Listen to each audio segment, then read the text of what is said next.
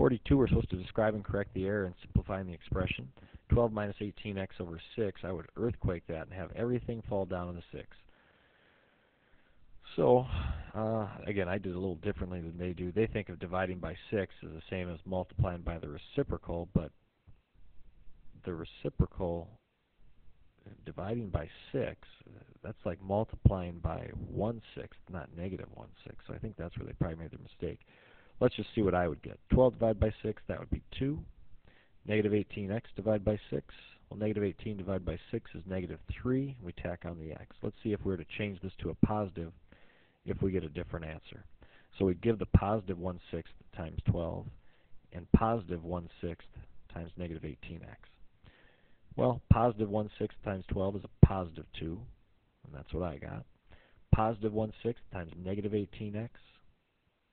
Negative 18 times a positive 1/6 is a negative 3x, and that's what I got as well. Just goes to show there's more than one way to work these problems.